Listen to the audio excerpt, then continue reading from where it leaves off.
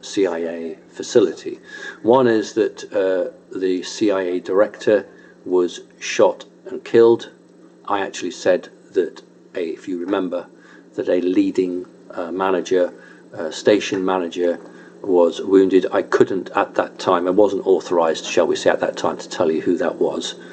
But it's absolutely true that the CIA director was in the Frankfurt facility. What on earth was the head of the CIA doing off American soil in a building containing Dominion servers? And I can tell you that they were trying to shred every document, remove everything. But the good guys, that's the 305 Battalion and other units as well, were totally aware that the CIA director was there, and the raid was done deliberately to catch that person red-handed. The reason that 5 American patriots were killed in the operation was because the bodyguard around the CIA director basically fought. Everybody else just sort of gave up. But the bodyguard around the director fought, and that's what occurred. So there are 2 versions now, that she's dead, or she's, went to Guantanamo Bay. What I want to tell you is that she's not dead. That's a cover story. I don't think I'm going to be in trouble for telling you that. That's the truth. That's a cover story placed up, a bit like Jeffrey Epstein, really. What happened was that when she was wounded, not severely, taken to Guantanamo Bay, but en route to Guantanamo Bay, she decided that she wanted to work for the good guys, and she literally sang like a canary. That's how it's been told to me. Those are the words used. In other words, that she's given the all of the information she has to the White Hats. She didn't even get to Guantanamo Bay. The airplane turned back, and the deal that's been cut is that she will be quietly forgotten, quietly removed, new name, new details, etc., etc. That's not to say at some future date, one side or the other might change their mind on that. But at the moment, that is the deal that's been done. That just leaves the FBI. And I think that the FBI will fall into line now. If you know that the director of the CIA was shot by American military, has then turned her back on the deep state and has provided a great deal of information, I think if you're in the FBI, you do what you need to do. That is why I think that the FBI are much more likely to start doing indictments for the Bidens. I mentioned that. I was quite careful on that because nobody else had been given that information, and some of you people who have not been very polite to me saying, how does he know this stuff? Look, just because I'm British doesn't mean I don't know what's happening, okay? And I've been offered a job in America. That must tell you something. And I am getting my information from American intelligence. American intelligence doesn't just mean the CIA and the FBI. There's a whole range of other patriot intelligence organizations that are active in the US. And indeed, it is those groups now that are in the ascendancy. It's those groups which are calling the shots, quite literally. And when the report was given to President Trump, I'm going to just give you the detail of the level of quality of information that I have, that when it was reported to President Trump that 5 of these very brave people had died in the operation at Frankfurt, he knew most of them personally, and he was incredibly moved and upset, and Melania, the First Lady, consoled him very much. It was a very difficult time when 2 military people came and told him what had happened, that they'd got all the software, they'd captured a lot of people, but there'd been these five losses, and he was deeply moved, and some of them can be rehabilitated, brought back. Some of them can never be rehabilitated, but all of them have a story to tell, all of them have information to tell, all of them have acted in a treasonous way, and when you act in a treasonous way, you should expect the greatest penalties, unless you can cut a deal. I know a lot of us don't like deal making, but the president is up against a time scale here and would like as much information as possible, and so they will cut deals if it can help them to short circuit the time frame that we've got here. So that was it really. Just wanted to give you the point that the CIA director is working now with the White Hats. Oh, she's been sacked. Trump has sacked her from the position. Don't expect a replacement at the moment. Going to keep that open. If you take the head off the snake, then you have to check the rest of the body, and when the rest of the body's good, you can put the head back on it, can't you? So there we are. That's it. So those of you who have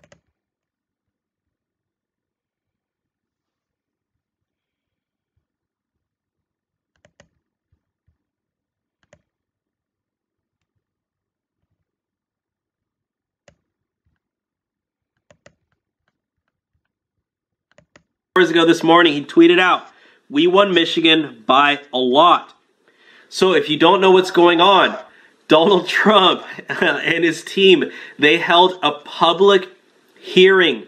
They had witnesses. It was crazy today. So many people came out. There was yelling, there was screaming, there was laughing, there was banter. So many people came out with so much evidence at the hearing from Michigan. Michigan.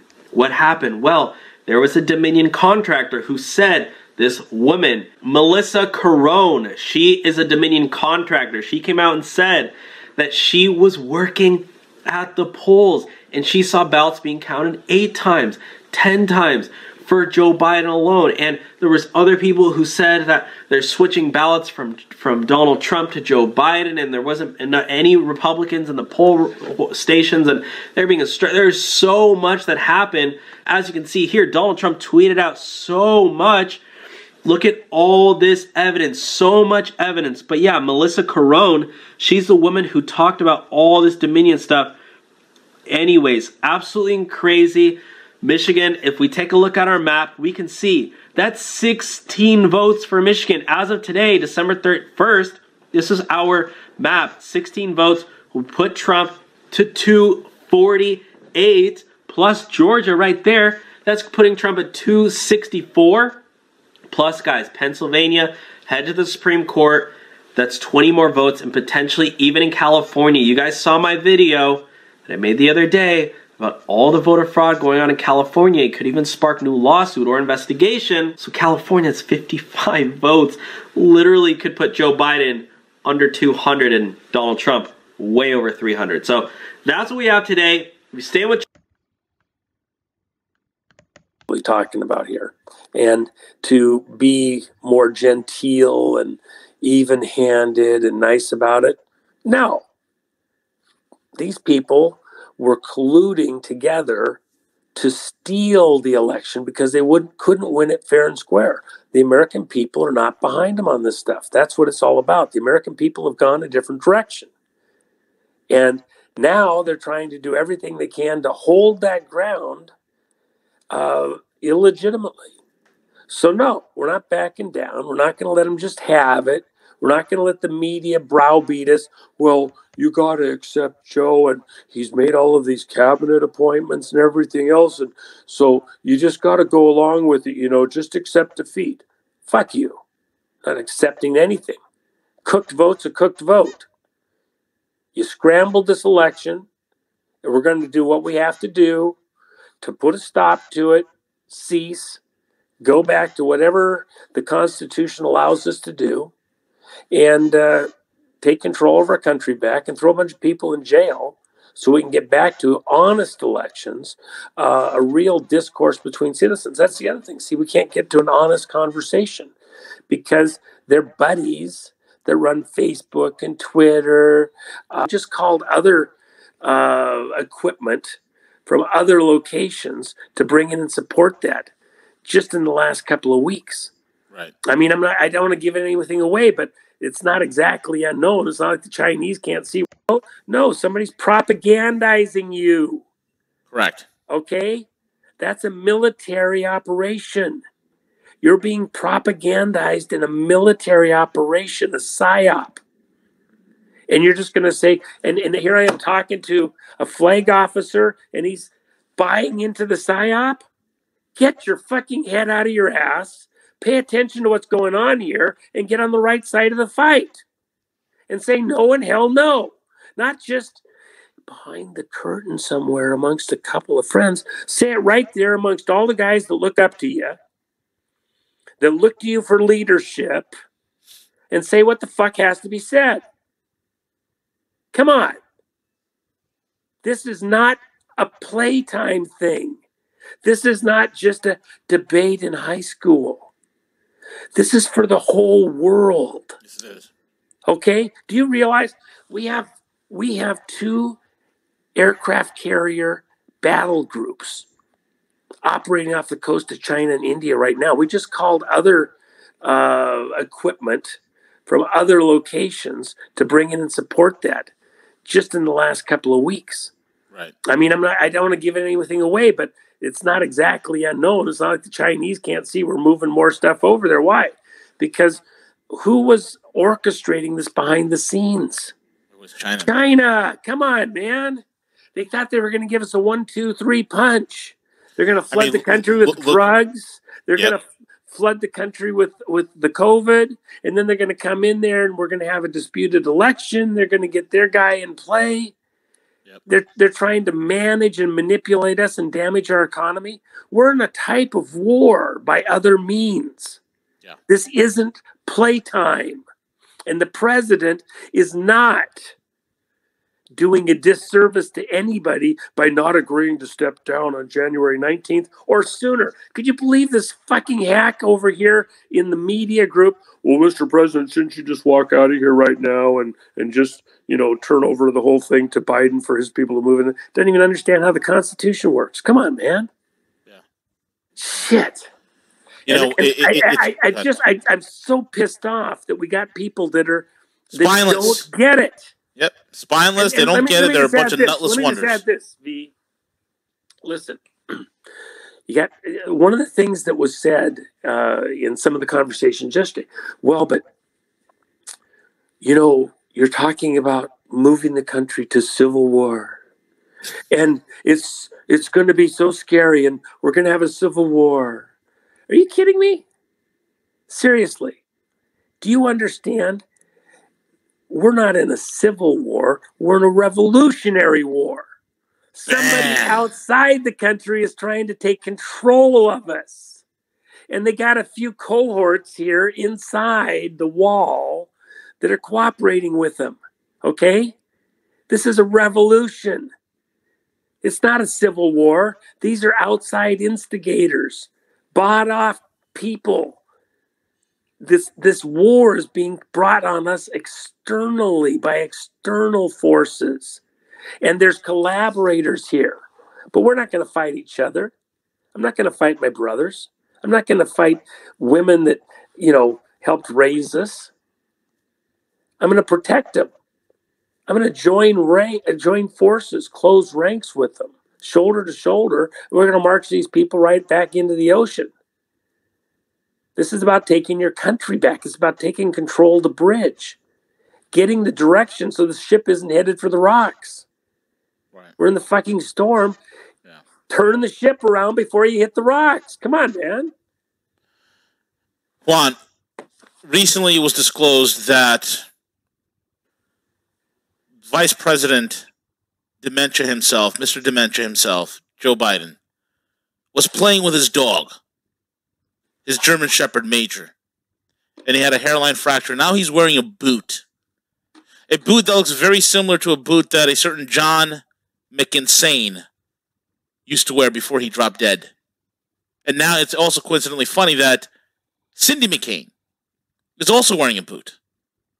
And it's also kind of funny that Cindy McCain, because of the operations that she ran out of Arizona that's connected to all the voter fraud, has been tapped by the president-elect, Mr. Dementia himself, to become what? The ambassador to England.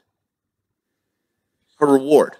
Because we we know the Crown agents are behind this. What's your take on the boot and the background of the City of London Corporation?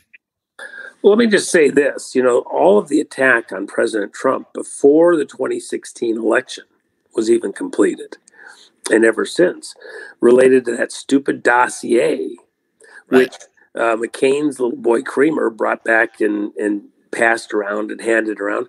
Remember, who orchestrated that? Fucking Brits.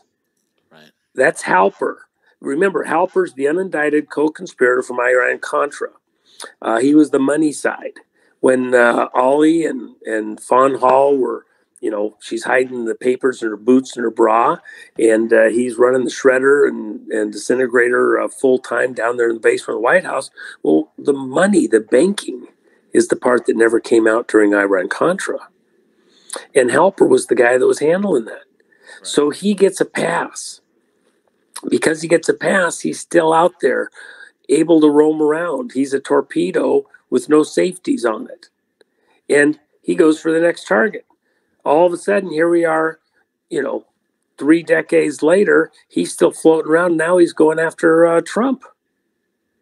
He's part of the whole thing to take out Trump. He was being paid by DOD money. He's in somebody else's pocket. He comes up with the James Bond secret scam plan. He has U.S. and British citizenship. His scam plan to create this fake dossier and pass it around, and even the stuff going after Flynn and Papadopoulos. All of that stuff's being orchestrated out of Cambridge and with Dearlove and all these Brit agents, provocateurs, fucking around with our elections, our system, our president, all of this time that was lost over the last 4 years playing around with this dossier bullshit. Okay? These are foreign agents. And then you're going to put Cindy McCain over there in England as a reward to help coordinate this stuff. And by the way, where was Gina Haspel station chief at? London. Hello, excuse me. This is collusion between this MI6 crowd and the CIA crowd behind the scenes, the deep state people that are globalists. Okay, City of London. All the major banks operate from that 1 square mile. Correct. Okay, so we're in a type of economic war. We're having to operate on multiple fronts. I have total respect for the ability of President Trump to manage, to comprehend, to maintain a presence of mind while we're being attacked economically, politically, and militarily, all at the same time. And then, by the way, there's the science side. There's so much going on behind the scenes that people have no concept about, the threats against the country. And we're having to, maintain on all those fronts simultaneously. And then we got people internally here who aren't on the right side of the fight, who don't understand the magnitude of the threat against us. And then it's, well, we should just roll over and let the bad guys win. That is cooked mentally. Those are people who are brainwashed. Correct. They've bought the propaganda. This is not the time to be that person. And if you're supposedly a leader of men and you're in a command position and people still look up to you, you need to stand up straight, pull your shorts on tighter, tie your shoelaces a little squarer, get your belt adjusted, get your shirt tucked in, and get in this fucking fight. Absolutely. Stop walking around acting like you're headed to the next golf. Juan, last but not least, I don't know if you could comment on this or not. Was Haspel in Frankfurt? You don't have to comment on it if you don't want to. Let's just leave that for future. Look, there's a lot more going on here than people understand. Yeah. And just because you can't focus on just one small piece of what's going on here. It's a lot wider. There's a lot more involved, a lot more locations. It's bigger than just one person or somebody stepping in front of a bullet because they think they're doing the right thing. Easy, but it has to be done. Right. This is that moment. We have to find out how come these people were so easily able to sift in these totally crooked voting systems in, 30 states. How did they pull it off so easily? Who's getting greased where? Who's getting paid where? Oh, And by Brian the Kemp, way, definitely in Nevada, turns out the Secretary of State, a lot of the money that helped her get elected came out of Dominion. Okay, that's been out there. I believe today it's been discussed. So again, who's paying off who? Who's pushing whose election? And then what's the reciprocating side of that? So come on, man. Overall, you want a fair vote? Okay, well, it didn't happen this time, and it's not gonna. So again, who's paying off who? Who's pushing whose election? And then what's the reciprocating side of that? So come on, man.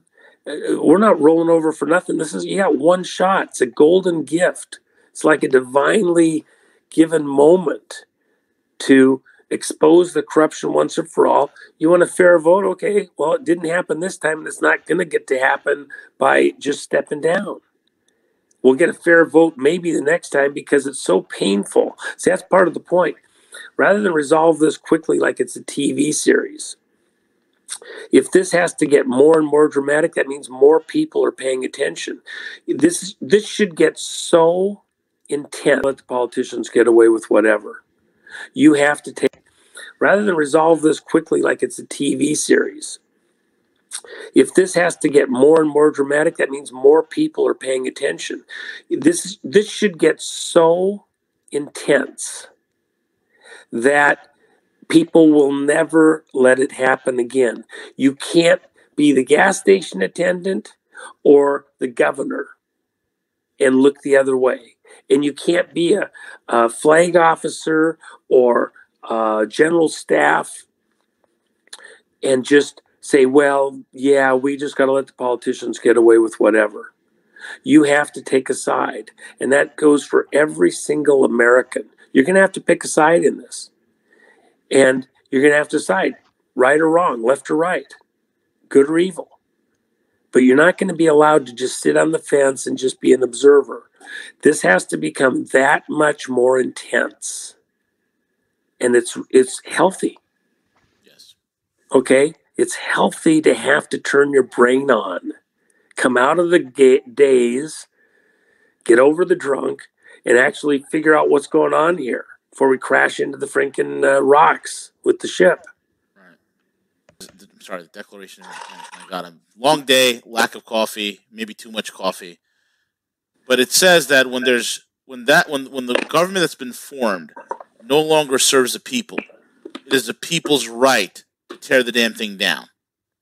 And I think this is a way for the American people, re-energized and totally enervated by the spirit of patriotism, by the spirit of 1776, to tear down this monolithic, corrupt techno-dictatorship and replace this parasite with what the founders envisioned. What's your take, Juan?